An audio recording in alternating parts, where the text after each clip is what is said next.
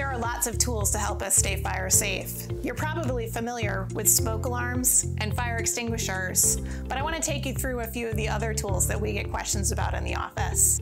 First up is a stovetop fire stop. It's an automatic fire extinguisher designed to sit under the vent hood in your kitchen.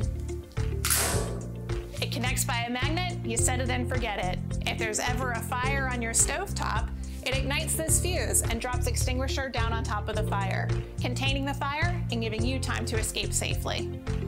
Another fire safety tool we get a lot of questions about are escape ladders. Remember that these are designed to help you escape from second or third story windows in a residential home.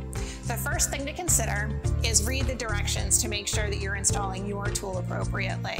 So this one says to hook these on and then roll it out. Next step is to pull the tab and let it deploy. As you can see, a handy tool, but not really a safe choice if you've got young children or anyone with mobility issues who would find this difficult to climb down. Next up is a fire blanket, designed to hang on the wall in your kitchen, and then if there's ever a fire, just pull the tab, pull the blanket out, and throw it over the fire, keeping the fire contained and giving you time to escape safely.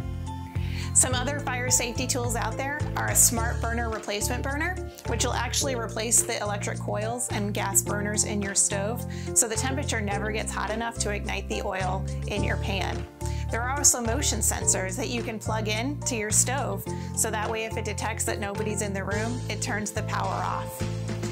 Remember, whenever you're choosing a fire safety tool, to consider the needs and abilities of everyone in your household. And remember, the most important fire safety tool is you. Pay attention to prevention.